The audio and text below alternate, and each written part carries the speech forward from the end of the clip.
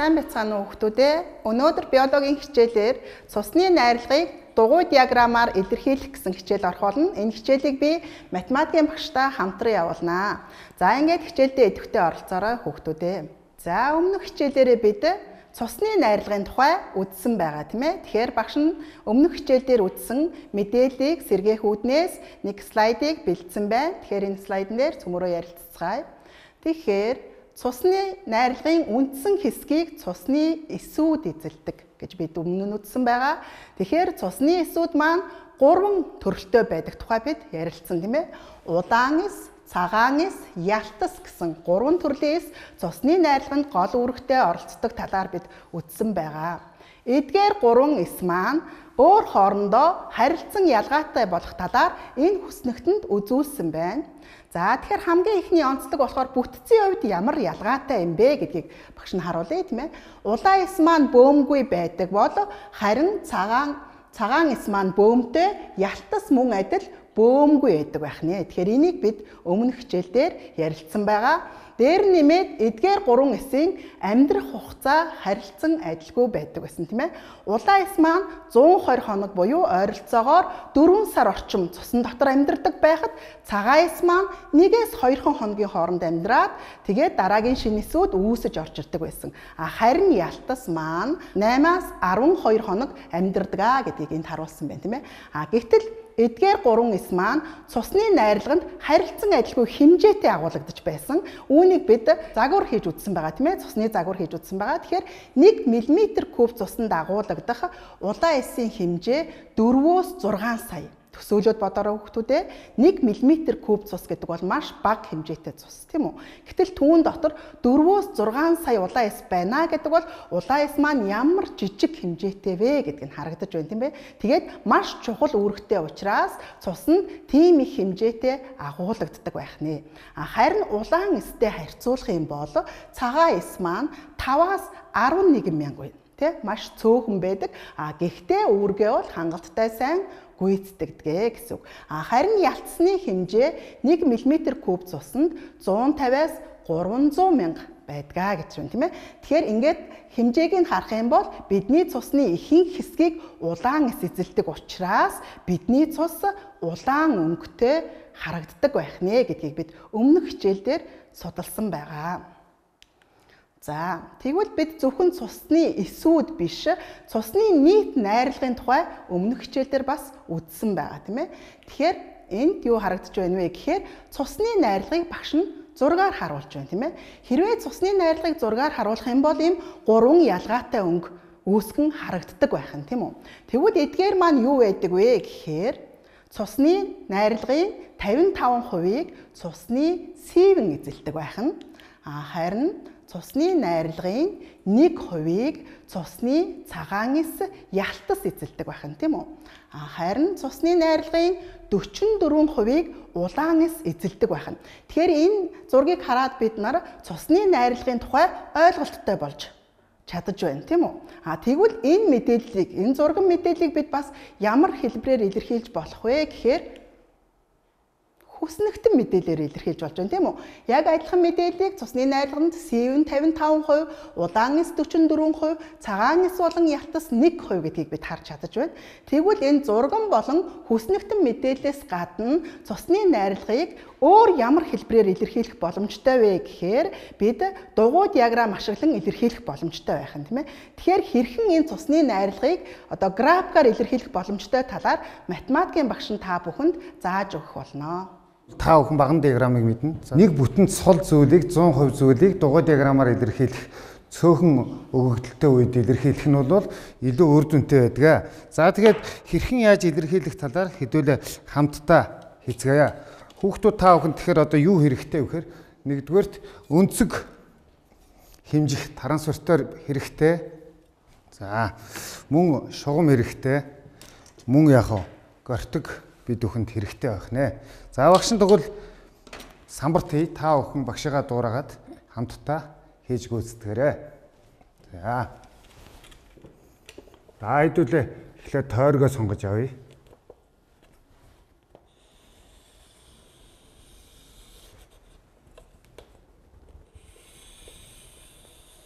За тойргийнхоо төвийг тэмдэглэчихье.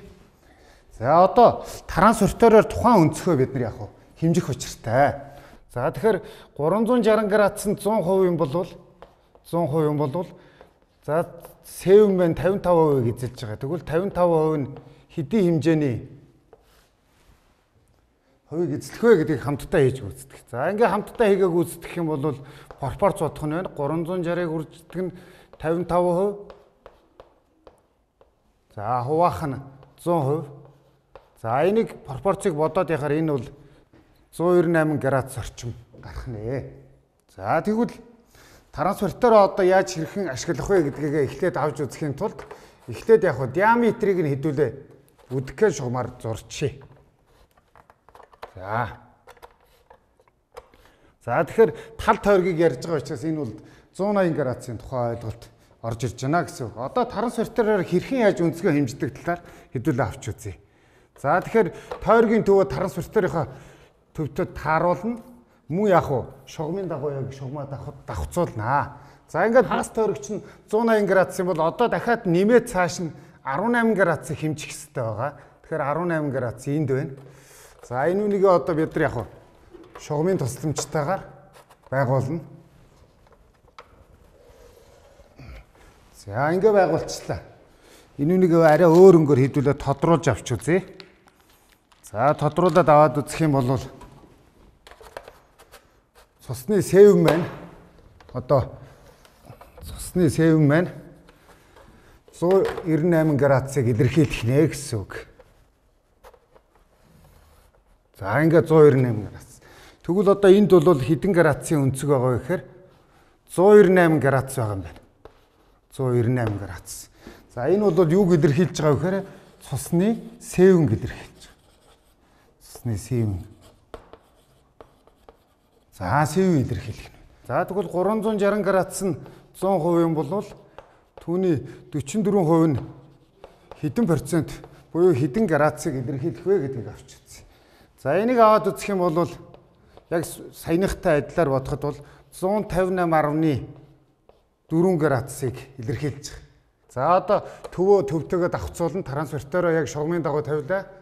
За энэ дээр бид нар хэдэн градусыг илэрхийлэх гэж байгаа вэ гэхээр 158 градусыг илэрхийлэх гэж байгаа. Тэхийн тулд яах ёстой? Одоо ийшээ 198-ыг хэмжсэн учраас дахиад яг энэ шугамын дагуу тавина гэсэн үг. За эндээс одоо бид нар 158 градусыг хэмжинэ. Ингээд 158 гэхээр энэ хавьд байна гэсэн үг. Энд байна. Та бүхэнд харагдаж байгаа. За энийг одоо тойргийнхоо төвтэй холгоно. За ингээ холбох юм бол энд байгаа нэг жижигхэн хэсэг байна. Энийг тодруулъя. Энэ бол яг ялцсыг илэрхийлж байна гэсэн үг. Ялцсыг илэрхийлж. Тэгвэл үлдсэн хэсэг нь бол яг цусны улаан хэсгийг илэрхийлэх нь. За ингэж илэрхийлэх нь байна. За тэгэхээр нэг бүтэн цул 100%-ыг дугуй диаграмаар ингэж илэрхийлэх нь бол хүүхдүүдэд ойлгомжтой бөгөөд түрүүн бид бүхэн баган диаграмаар илэрхийлж байсан бол одоо баган диаграмын сүүлд хийсэн дугуй диаграмтайгаа харьцуулаад харъя. За тэгэхээр манай зураглал бол ингэж хийгдэх нэ. За цусны сэвэнгийн найрлагыг аваад үзэх юм бол энд бас ус бол 92% эзэлж байгаа. Уураг бол яг 7% эзэлж байгаа. За бусад байдас бол 1% эзэлж байгаа. Яг үүнтэй адилаар дугуй диаграмаар одоо энэ бүхэл бүтэн нэг цул зүйл маань яг вөхөр бүгдийг нэмэхээр бол энэ 100%-ыг илэрхийлж байгаа. 100%-ыг илэрхийлж байна гэдэг бол түүн тохирсон зураглалыг хийхээр дараах дугуй диаграмд үрслэгдэх нэ. За тэгэхээр сая хэрхэн дугуй диаграмаар цусны найрлагыг илэрхийлэх вэ гэдгийг математикийн багшийн зааснаар хийж сурлаа тийм ээ. Тэгэхээр үүнээс хойш нэг бүхэл хэсгийг илэрхийлэхдээ дугуй диаграм ашиглавал илүү ойлгомжтой харагддаг байна. За тэгвэл одоо өнөөдрийн хичээлээ цааш нь үргэлжлүүлье. Тэгэхээр бид улаан эс ямар үүрэгтэй вэ гэдэг талаар бас өмнөх хичээлдээр ярилцсан байгаа. Та бүхэн сэргээн санаараа улаан эс маань ямар үүрэгтэй вэ? За багшны энд нэг хөдөлгөөнд зураг харуулж байна тийм ээ. Тэгэхээр улаан эс маань уушгинд орж ирсэн хүчил төрөгчийг зөөвөрлөн авч яваад бие махбодод хүргэж өгөх үүрэгтэй. уушгинд орж ирсэн хүчил төрөгчийг бие махбодод хүргэж өгөх үүрэгтэй. За тэгэхээр энэ үүргийн талаар бол бид бүхэн мэддэг байгаа тийм ээ. Өмнөх хичээлээр судалсан байгаа. За тэгвэл фотосинтез ба ургамлын хооллолт гэдэг хичээлийг бид намар үзсэн байгаа тийм ээ. Тэгвэл тэр хичээл дээр бид яаж хийсэн бэ гэхээр Priestley гэдэг эрдэмтний туршилтын тухай судалсан байх ёстой. За багш нь энд тэр туршилтанд хэрэглэгдсэн зургийг харуулж байна. За та бүхэн сэргээн санаараа ийм зураг биологийн хичээл дээрээ харж байсан билүү? Энэ туршилтын үр дүн юуг илэрхийлж байсан бэлээ? За анхааралтай ажиглая тийм үү? Шилэн хоргонд хулганыг асаасан лаатай хамт хийсэн байна. Хэсэг хугацааны дараа лаа унтарч хулган өгсөн байх нь тийм үү? Дараа нь эрдэмтэн маань яасан бэ гэхээр шилэн хоргонд асаасан лаа, хулган мөн ургамлыг хамт байрлуулсан байгаа. Ингээд бол яасан бэ гэхээр лаа маань ассаар байсан, хулган маань амьд байсан, ургамал маань ургаж байсан. Тэгэхээр энэ туршилтын эцэст Priestley ямар дүгнэлт хийсэн бэ гэхээр фотосинтезийн үр дүнд хүчил төрөгч ялгардаг бөгөөд хүчил төрөгч нь амьсгалыг дэмждэг хиймаа гэдгийг тодорхойлсон байгаа тийм ээ. Тэгэхээр энэ амьсгалыг дэмждэг хүчил төрөгчийг бидний цусны найрлаганд байдаг нөгөө 1 мм³ цуснд 4-6 сая байдаг тэр олон тооны улаан эсүүд маань зөөвөрлөн эд эсэд аваачдаг байх нэ. За тэгвэл бидний амьсгалаар хүчил төрөгч орж ирэх ёстой гэсэн тийм үү? Бид агаараар амьсгалдаг. Өөрөөр хэлэх юм бол агаарын найрлаганд байгаа хүчил төрөгч бидний амьсгалаар уушгинд орж ирээд улаан эсээр зөөвөрлөгдөн эд эсэд очтгоо гэсэн. За тэгвэл агаарын маань найрлага юу байдгийм бэ гэдгийг цөмөрөө ярилцъя тийм ээ. Хүн бодисын солилцоонд чухал үүрэгтэй хүчил төрөгчөө агаараас авдаг. Харин цусны улаанаас хүчил төрөгчийг эд эсэд зөөвөрлөн хүргэдэг гэж байна. Тэгвэл тэр агаарын маань найрлага ямар байдгүй гэдгийг багш нь энд хүснэгтээр харуулсан байна тийм үү? Агаарын найрлагын 78%-ийг азот гэдэг хий эзэлдэг байх нь хүчил төрөгч маань 20%-ийг 94%-ийг эзэлдэг байна. Нүүрс хүчлийн хий тэг 104%-ийг эзэлдэг байна. Бусад хий бол тэг 94%-ийг эзэлдэг. Тэгэхээр энэ маань агаар гэдэг нэг зүйлийн тухай бүхэл зүйлийн бусад хийнүүд ямар хийнүүдээс нийлсэн холимог юм бэ гэдгийг харуулж байгаа учраас яг энэ мэдээллийг мөн яах боломжтой вэ гэхээр саяны багшийнхаа ярьсан дугуй диаграмаар илэрхийлэх боломжтой байх нэ. За тэгвэл бид агаарын найрлаганд ямар хийнүүд хичнээн хувьтай оролцдог болохыг дугуй диаграмаар илэрхийлж харлаа тийм ээ. Тэр дугуй диаграм маань хамаагүй илүү ойлгомжтой байсан. Их хувийн хүчил төрөгч азот эзэлдэг юм байна гэдгийг бид харж чадаж байсан тийм ээ. За тэгвэл хүчил төрөгч маань хүний эсэдэд улаан эсээр зөөвөрлөгдөн очоод бодисын солилцоонд ашиглагддаг байх нь. Бодисын солилцоонд хүчил төрөгчийг ашигласны үр дүнд бие махбодод энерги үүсдэг. Тэгэхээр хүчил төрөгч бидний бие махбодод шаардлагатай байх нь тийм үү? Шаардлагатай учраас уушгаар нэвтэрч ороод улаан эсээр зөөвөрлөгдөөд бодисын солилцоонд оролцсон энерги ялгаруулдаг байх нь. Харин бодисын солилцоо явагдаж хүчил төрөгчийн тусламжтайгаар энерги ялгарсны эцэст нүүрс хүчлийн хий үүсдэг. Тэгэхээр үүсэж байгаа нүүрс хүчлийн хий маань бие махбодоос зайлуулагдах ёстой байх нь тийм ээ. Харин агаарын найрлаганд хүчил төрөгч нүүрс хүчлийн хий хоёр хоёулаа агуулгадж байсан тийм ээ. За тэгвэл бид өмнөх хичээл дээр амьсгал гэсэн хичээлийг бол бид өмнө нь судалсан байх ёстой. Тэгэхээр амьсгал гэсэн хичээл дээр бид яасан бэ гэхээр бром тимолын хөх ашиглаад бидний амьсгалаар нүүрс хүчлийн хий ялгардаг болохыг илрүүлсэн байгаа. Өнөөдөр багш нь та бүхэнд шохойн ус ашиглан бидний амьсгалаар нүүрс хүчлийн хий ялгардаг болохыг харуулсан бяцхан туршилт хийж үзүүлье. Тэгэхээр багш нь энд шохойн усны уусмал авсан байгаа. Шохой усны уусмал. За тэгэхээр та бүхэн ингээд хар дэлгэсний ард хараарай. Шохой усны уусмал маань өнгөгүй тийм ээ? Өнгөгүй шингэн байгааз та бүхэн харж байна. За тэгвэл хэрвээ бидний амьсгалаар нүүрс хүчлийн хий ялгардаг бол энэ шохой усны уусмал маань нүүрс хүчлийн хийтэй уралд ороод цайвар цагаан өнгийг үзүүлэх ёстой байдаг. За үнэхээр багшийн амьсгалаар нүүрс хүчлийн хий ялгарч байна уу үгүй гэдгийг багш нь энэ уусмал руу үлээж үзүүлээ. За энэ гуурсан хоолой аваад багш нь хуруушил руу Хүлээж үзүүлье.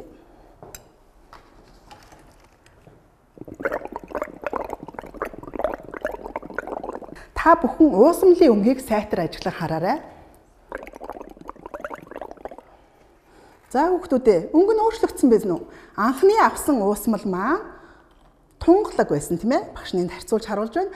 Харин багшийн амьсгалаар нүүрс хүчлийнхээ ялгарсан учраас уусамлын өнгө маань цайвар цагаан болсон байх нь. Тэгэхээр энэ туршилт маань юуг баталж байна вэ гэхээр бидний амьсгалаар бодисын солилцооны үр дүнд ялгарсан нүүрс хүчлийнхээ гадагшилдаг болохыг баталж байгаа юм аа.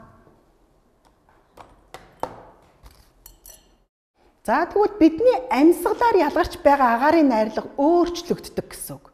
Өөрөөр хэлэх юм бол анх бид нар одоо түрүүн дугуй диаграмаар харсан 78%-ны 8% нь азот тийм ээ 21% нь хүчил төрөгч, тэг 100-ны 4% нь нүүрс хүчлийнхээ бусад тэг 100-ны 94%-ийг эзэлдэг гэж байсан бол амьсгалаар ялгарч байгаа агаарын найрлага маань тэр агаарын найрлагаас ялгаатай байдаг байна. Багш нь ялгаатай хоёр хэсгийг улаан өнгөөр тодруулсан байгаа. Хүчил төрөгч маань 16% болж бидний амьсгалаар буцаж гардаг байна тийм ээ. Өөрөөр хэлэх юм бол 5% хүчил төрөгч маань нөгөө бидний биед бодисын солилцоонд оролцоод энерги үүсгэхэд зарцуулагддаг гэсэн үг. Харин тэг 100-ны 4% гээд маш бага хэмжээтэй байсан нүүрс хүчлийнхээ маань 4% болтлоо өсөж ялгардаг болохыг сая бид туршилтаар баталж харууллаа тийм ээ. За эндээс азатын хийг ерөнхийдөө таймлаад аваад үзчихээ 79% гэж үзье. Хүчил төрөгч нь 16%-ийг эзэлж байна. Нүүрс хүчлийн 4%-ийг эзэлж байна. Бусад хий 1%-ийг эзэлж байна. Ингээ бус бүх хувиудаа нэмэхэд бол 100% гарна. За 79%-д за 360 градусын 100% бол 79%-д хэдэн градусын өнцөг харгалзах вэ гэдгийг бол 284.4 градус өнцөг харгалзах нэ. За хүчил төрөгч нүүрс хүчлийнхээ бусад хийнд харгалзах өнцгүүдийг бас бичтээ. Энэ өнцгүүдийн бүх нийлбэрийг бодоод үзэх юм бол 360 градусыг илэрхийлж байгаа. За тэгвэл энэ туршилтаа хэдүүлээ одоо дугуй диаграм дээр хамтдаа байгуулъя. За хэдүүлээ тойргоо зуръя. За сургалтын хэрэглэгдэхүүний талаар түрүү ярьсан учраас. За энэ үнийг тодруулъя. Тэгэхгүй бол бас сайн харагдахгүй байгаа дах шиг байна. Багшаага дуурайгаа та дэвтэртээ тойргоо зураарай. За тойргийн төв авч. За тэгэхээр одоо азатын хий маань яг хөхөр нийт талбайхад 79%-ийг эзлэх буюу түүнд харгалзах градусын өнцөг нь бол 284.4 градусын өнцгийг харгалзах нэ.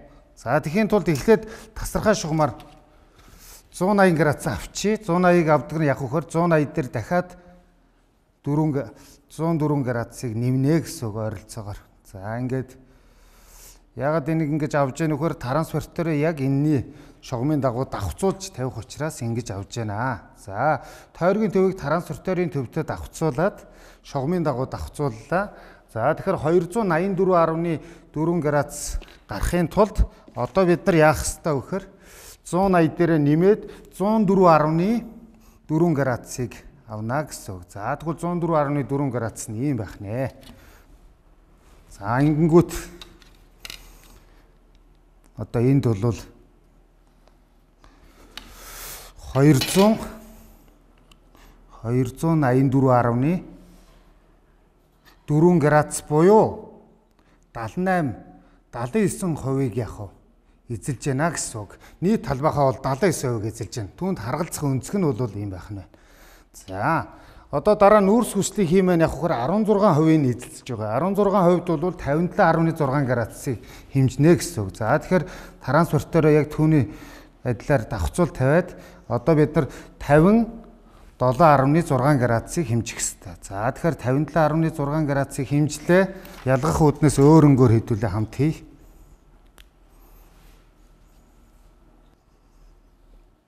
За энэ ногоон хэсгийн талбай бол нийт талбайхаа яах вэ? 16%-ийг эзэлж байгаа буюу 16%-д харгалзах нь бол яах вэ гэхээр хүчил төрөгч байгаа. За энэ бол хүчил төрөгчийг илэрхийлж байгаа. Хүчил төрөгчийг илэрхийлж байгаа. За одоо нүүрс хүчлийн хий маань 4% буюу түүнд 14 градус харгалзах нэ. За тэгэхээр 14 градусыг хэдүүлээ трансфертерийнхаа нөгөө талд хэмжээ. Тойргийн төв өмнө давхцуулна, шугамын дагуу давхцуулна. За одоо 14.4 градусыг хэмжлээ. дахиад өөр өнгөөр хэдүүлээ хэмжээ. За 14. Ингээ 14.4 градусаар энэ талаасаа бол 14.4 хэмжиж авлаа. За энийг ингээд тойргийнхаа төвдөө одоо яг хуу давхцууллаа. За тэгвэл энд бол харгалзах хувь нь бол 4% илэрхийлж байна. 4% гэдэг бол нүүрс хүчлийн хийг илэрхийлж байгаа гэсэн үг. За тэгвэл энд үлдэж байгаа нэг жижигхэн талбай байна. Энэ жижиг талбай бол бусад хийг нь яг хуу эзэлж байна. Энд харгалзах хувь нь бол 1%-ийг илэрхийлж байгаа гэсэн үг. За тэгэхээр багшигаа дуурайгаад та бүхэн яах вэ гэхээр иймэрхүү байдлаар дэвтэртээ байгуулах нэ. За бид бүхэн сая дэвтэртээ дугуй диаграмыг дүрслэх тухай хамтдаа дадлага ажлыг хийлээ. За хүүхдүүдээ өнөөдөр цөмөрөө цусны найрлагыг дугуй диаграмаар илэрхийлэх гэсэн сэдвийг үзлээ. Тэгээ математикийн багштайгаа хамтран хэрхэн одоо дугуй диаграмыг ашиглан биологийн мэдээллүүдийг боловсруулбал илүү ойлгомжтой байдаг талаар та бүхнийг сайн сурсан байхаа гэж багш нь найдаж байна. Тэгэхээр гэрийн даалгаварт багш нь нэг дасгал бэлдсэн байгаа. Багш нь уншиж өгье. Хэсэг сурагчид амьсгалаар ялгарч байгаа нүүрс хүчлийн хийг шохойн усаар илрүүлэх туршилт хийж хугацааг нь тэмдэглэж авсан байна. Сурагчдын хийсэн туршилтын үр дүнгээр тохирох график байгуулан дүгнэлт хийгээрэй. Багш нь болохоор сурагчдын хийсэн туршилтын үр дүн хүснэгтээр илэрхийлсэн байна, тийм үү? Тэгэхээр та бүхэн өнөөдрийн үзсэн хичээлтэйгээ холбогдуулан энэ мэдээллийг ямар графикаар илэрхийлвэл илүү боломжтой бэ гэдгийг сонгоод энэ даалгаврыг хийж ирээрэй. Өнөөдрийн хичээл идэвхтэй оролцсон хүүхдүүдтэй баярлалаа. Баяртай.